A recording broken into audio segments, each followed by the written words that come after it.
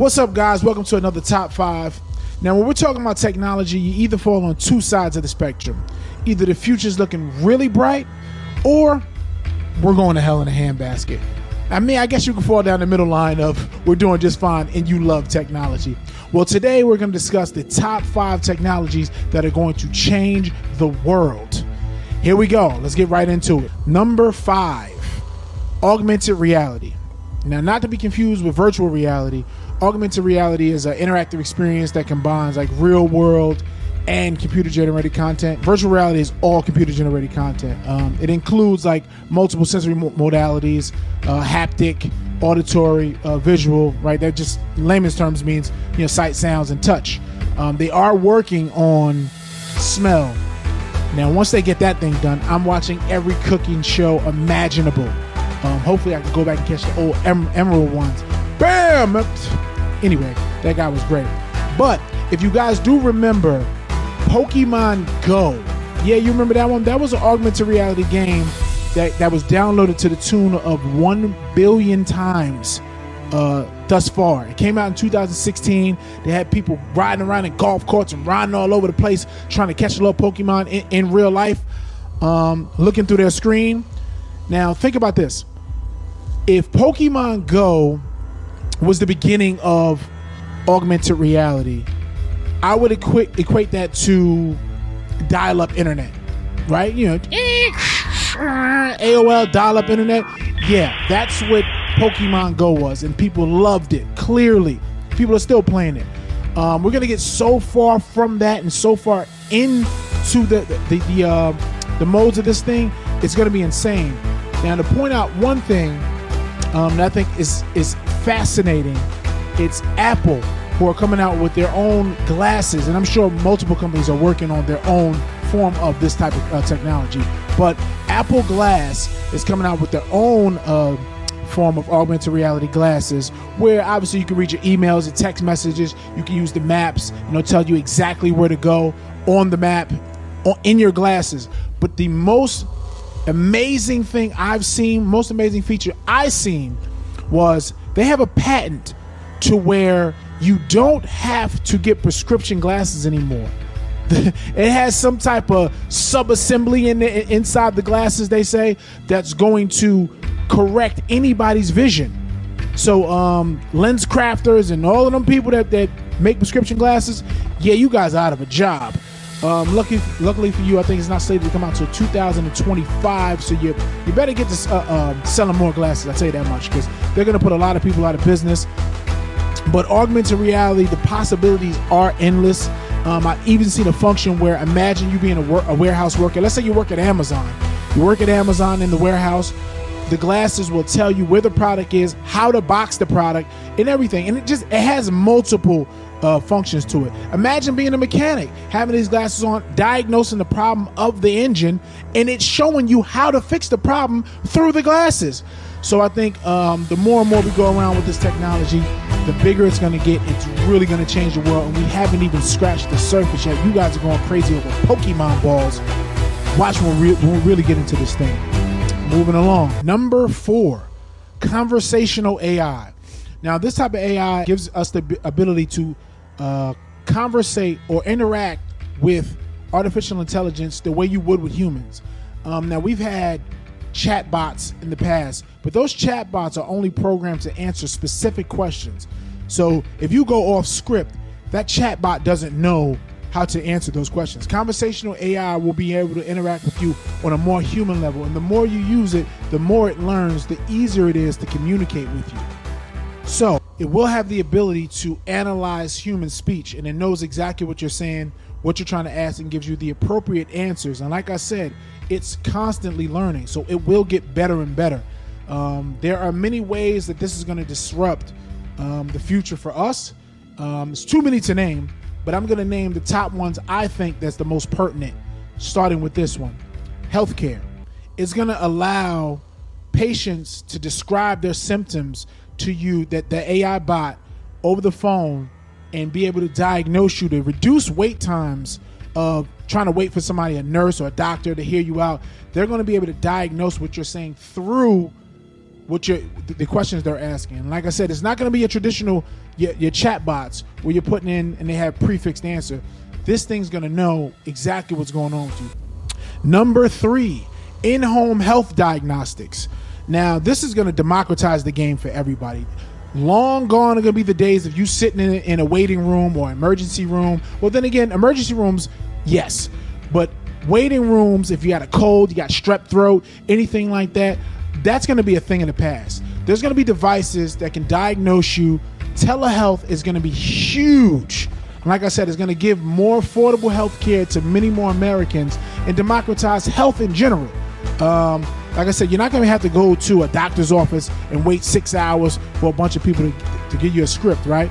You're going to be diagnosed from your home. There's going to be equipment that they send to your home that's going to be able to check your heart rate, your pulse, whether you got a temperature, any bacterial infections, all of that stuff, and even be able to prescribe prescriptions to you right on the spot, right? So imagine sitting at home, your kid's sick.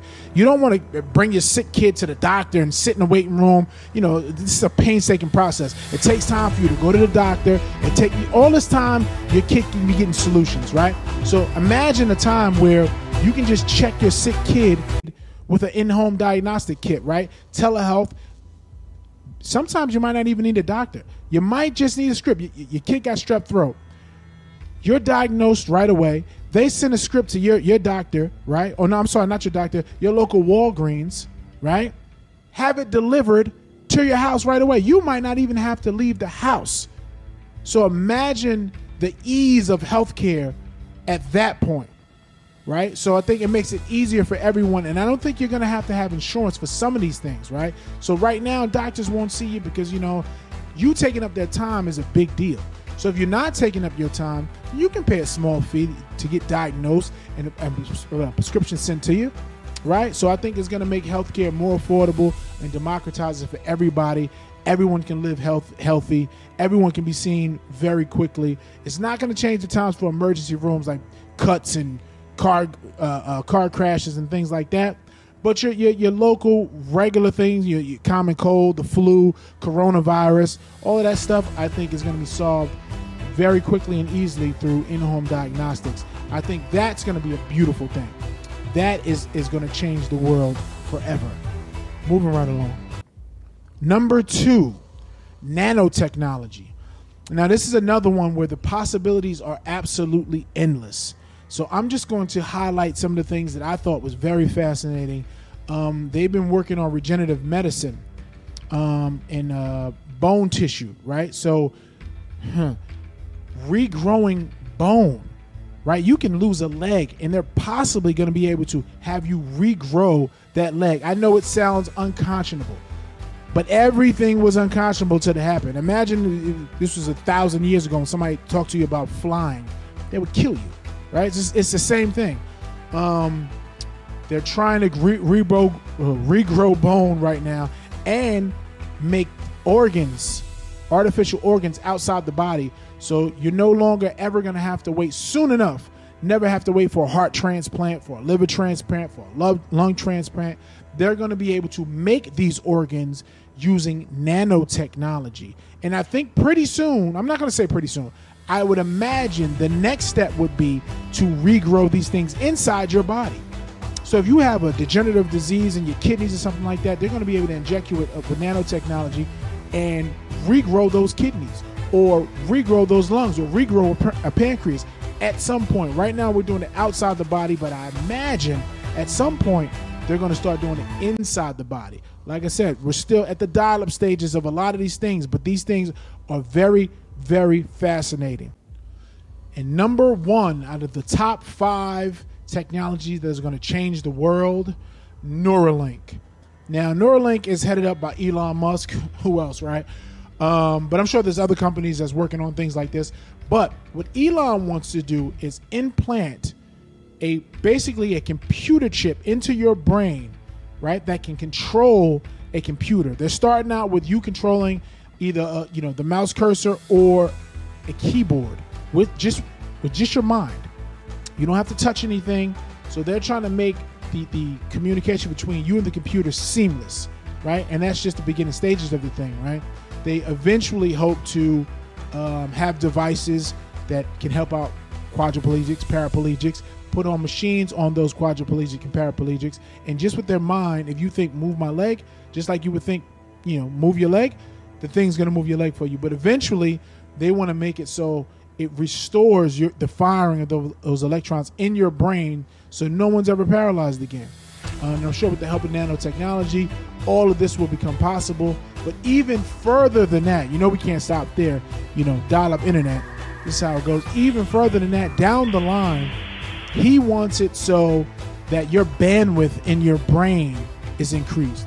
Meaning, if you want to if you want to learn a language in an hour, boom, French in an hour.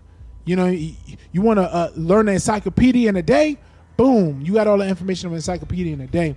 He intends to increase the bandwidth in your brain using computers. So the technology between your brain and the computer is seamless, and the internet, the information you can download into yourself is going to be endless.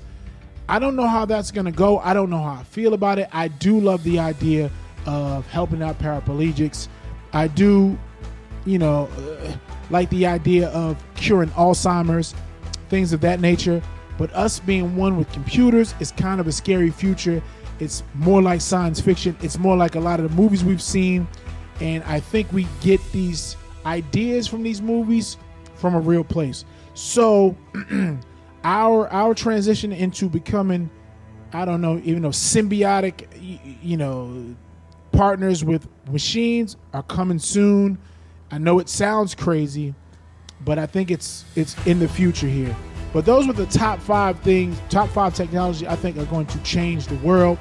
Thank you for joining me. If you like what you saw, hit the subscribe button, hit the like button, turn on notifications, please. The channel is constantly growing. I appreciate everyone who takes time to listen and look. Tell a friend to tell a friend. We're out of here.